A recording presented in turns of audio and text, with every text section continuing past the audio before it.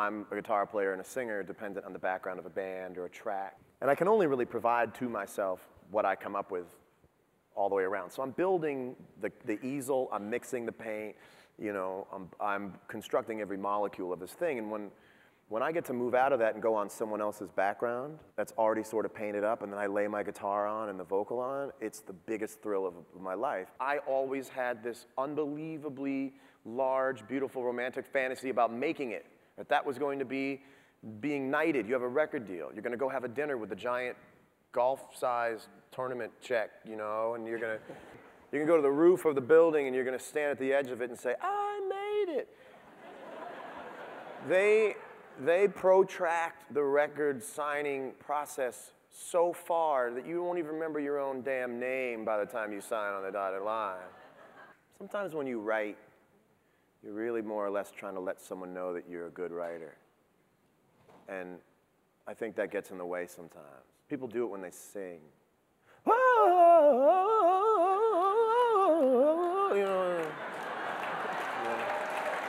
you never write anything on the spot. You write on the spot at home for 4 hours at a time. That's writing on the spot, laboring on the spot, so that you get a half an hour of something you might remember when it's time to write on the spot. You need time to take the chorus from that awesome song that didn't have an awesome verse, turn that into the bridge, the next song that you wrote that has a really solid verse, and you just keep folding the dough. I've never been happier than when I get a new song. Never. I float for a day. I float for a day. I mean, you know the feeling when you've created it and now it's yours. You go to dinner, having written a song. You're never going to meet a more cocky me. I still don't consider myself here as an artist, so I always feel like if I didn't do a good show at Madison Square Garden, like I would never get to play Madison Square Garden again. I'm trying to figure out now in my career how to change the overall desire to ascend into the desire to just continue. Because my brain is getting really tired of the idea of how do I top, how do I top, how do I top.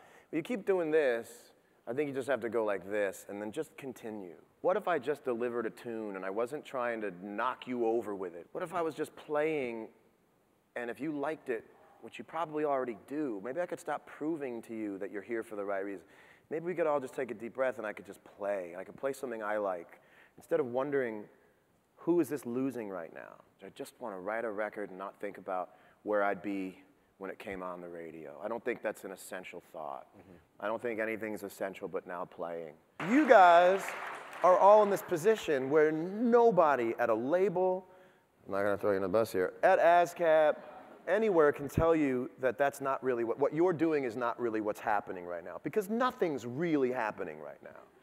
Nothing's really happening. And anybody in this room could be the next thing.